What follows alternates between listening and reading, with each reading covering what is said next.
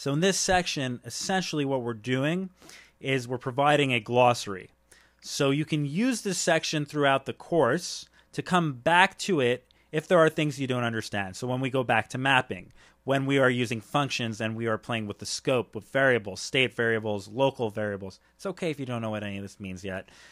I'm just letting you know that this section upcoming here is for that. It's a glossary that you can use so when things get a little bit advanced, they get a little bit hectic, or when they're more basic, but you still don't understand or you forgot what something is, you come back to this section and you check out the videos. That's what it's intended for. Now, you could go through it right now if you're just curious.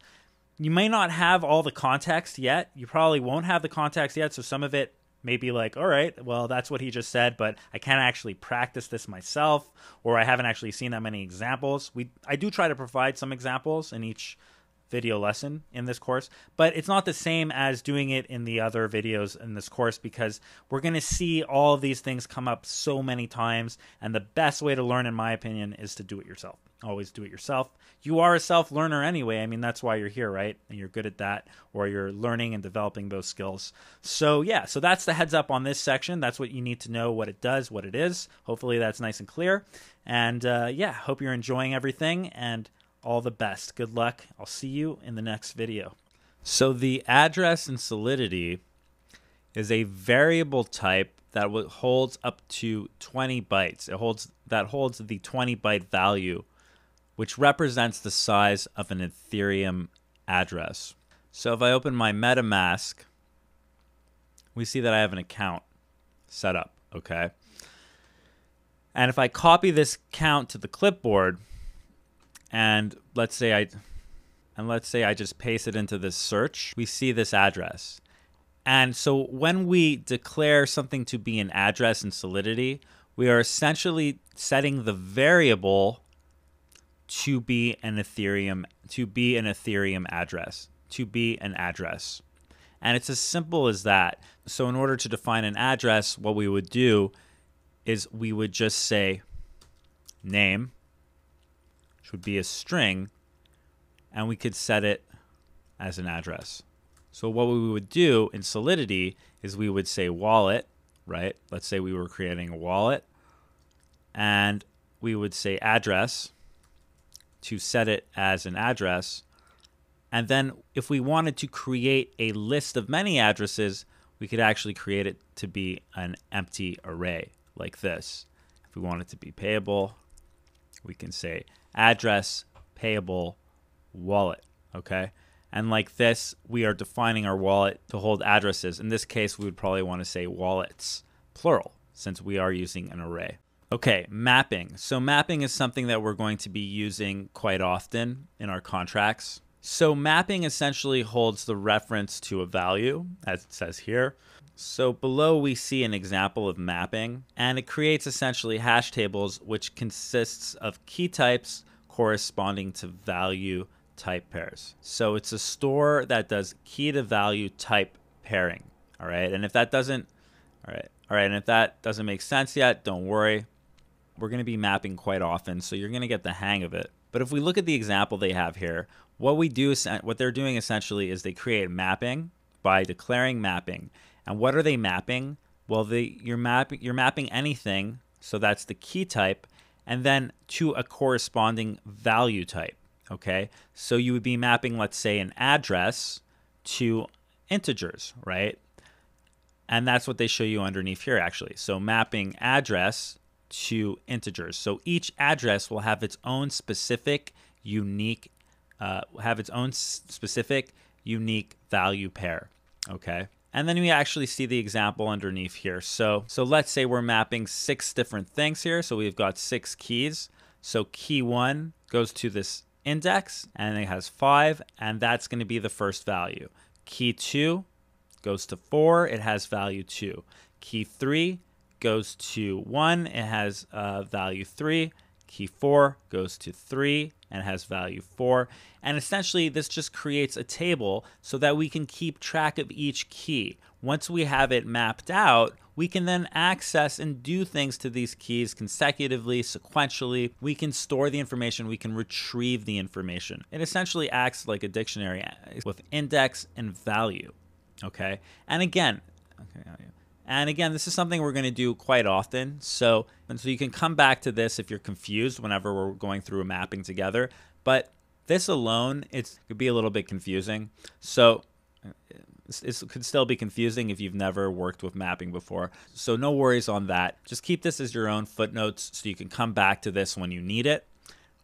But we're going to be doing plenty of examples together. So there are three types of variables when we think about the scope of our variables in Solidity. And what do I mean by variable scope? I mean what is the access level of our variables? So what do I mean by that? Well, let's look at each type of variable and then get a better understanding that way of how it's defined in terms of a scope. So the first type of variable is a state variable. Okay. So state variable are variables whose value are permanently stored in a contract storage. Okay. So all that really means is that a state variable is a variable that we declare that goes in the contract storage specifically. So a state variable are the variables that we can access throughout our functions and our contract, and we declare these variables, and they're called state variables. So an example here is the stored data, right? Remember in our previous videos where we built our first smart contract, we made a store data variable and we set it to an integer, right? This is a state variable because we can then actually use this stored data in different functions, like our constructor, which is a special function, the constructor function, that we will learn about later on.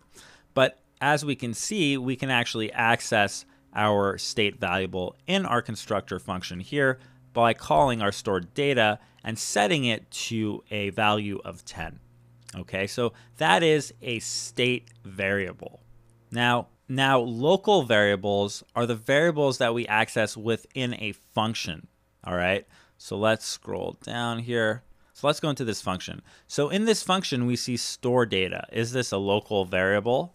Well, no, right? This variable is actually a state variable. This variable is actually a state variable, which we declare in our contract, right? Now, if we were to declare another variable in this function, for example, if we were to say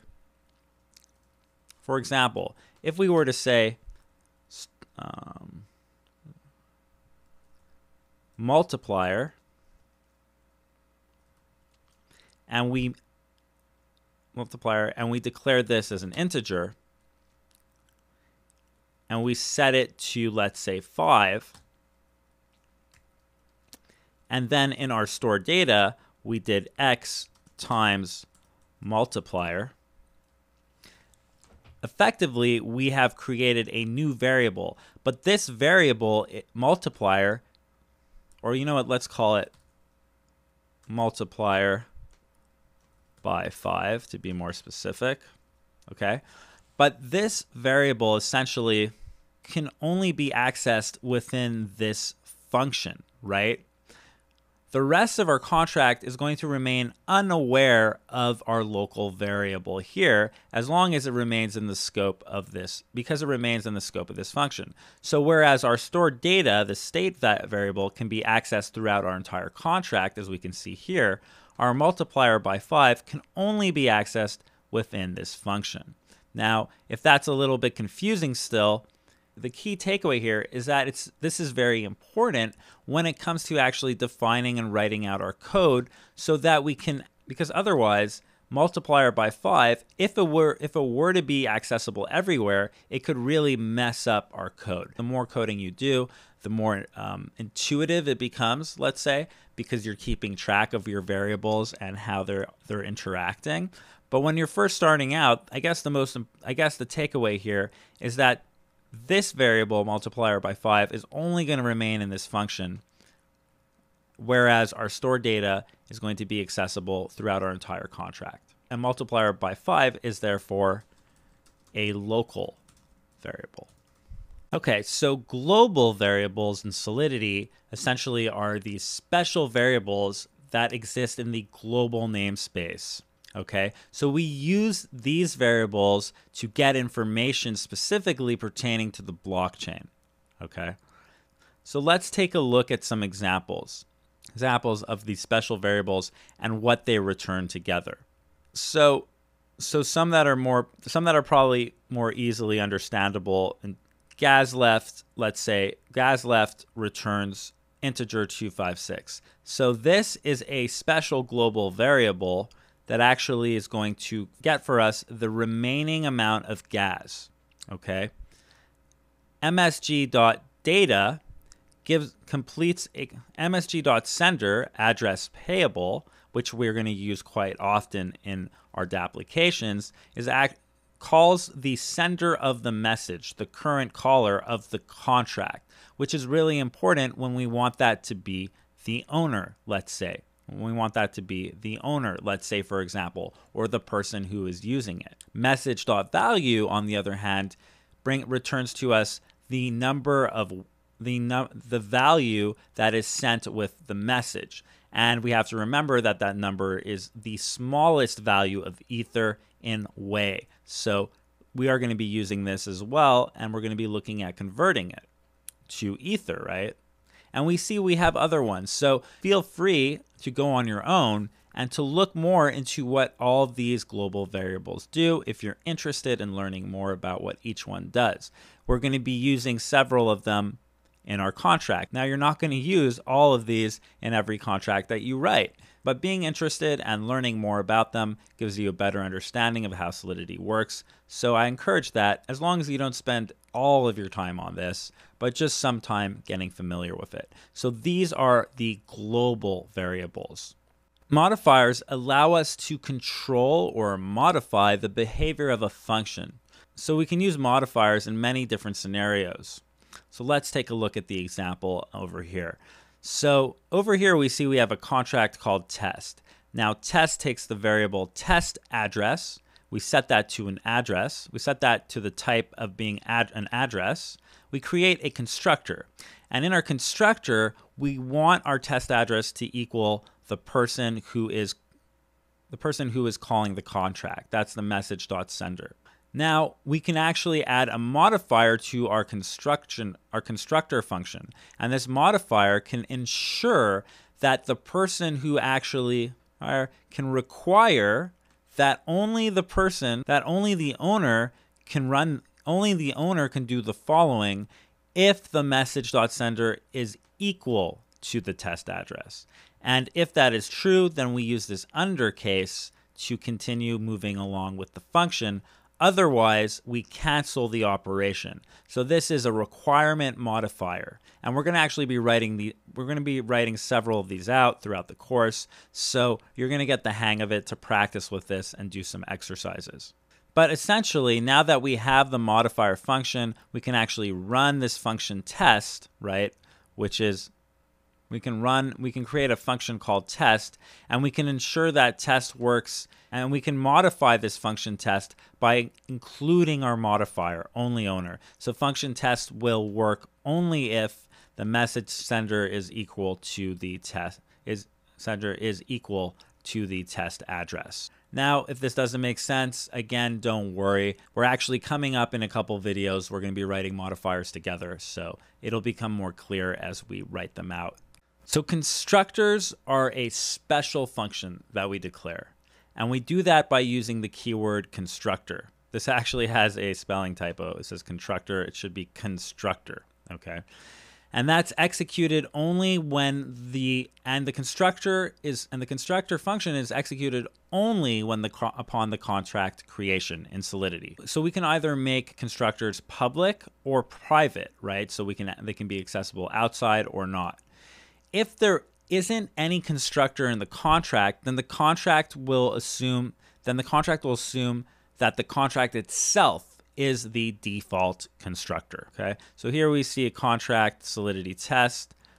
We're storing data. We have a constructor store data equals 10, and that's an example of the syntax. And so constructors, we're going to use them quite often in our smart contracts, and we also use constructors for different reasons in JavaScript and in React in building our front end for our applications once we actually leave the IDE and start working in our text editors later on in the course. And we're going to go through constructors in that context as well, which is different than how we want to look at it with Solidity.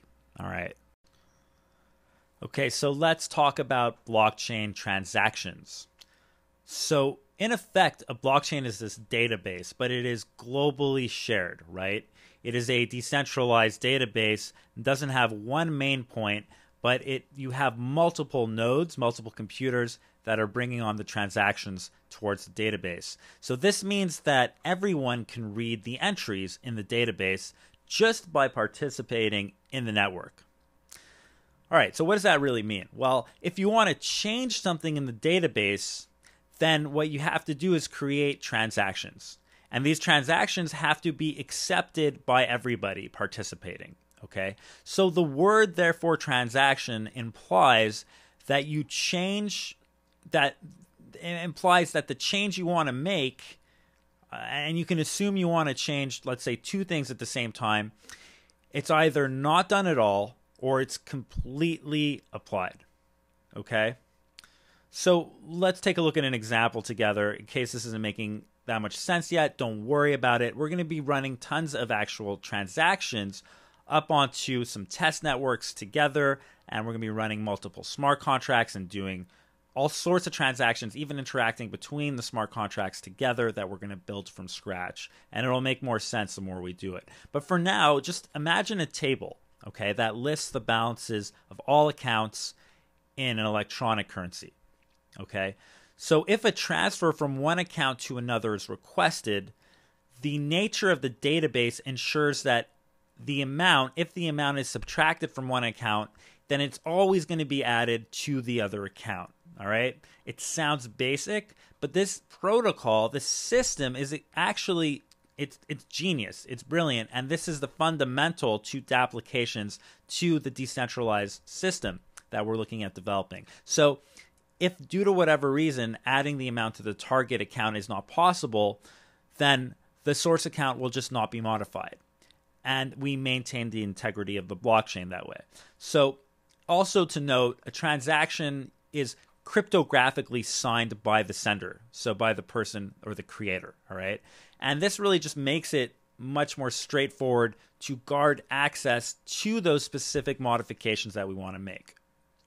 So a simple check can ensure that the person holding the keys to the account can actually transfer money from it. And in that sense, we can look at the blockchain as a public ledger that is keeping track of all of the transactions.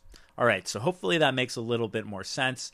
Again, we're just talking in terms of what these things mean in an abstraction, but we're concretely going to be coding along together and providing a lot of exercises and examples. So this will become something that you can really sink your teeth into in the course as we continue to progress.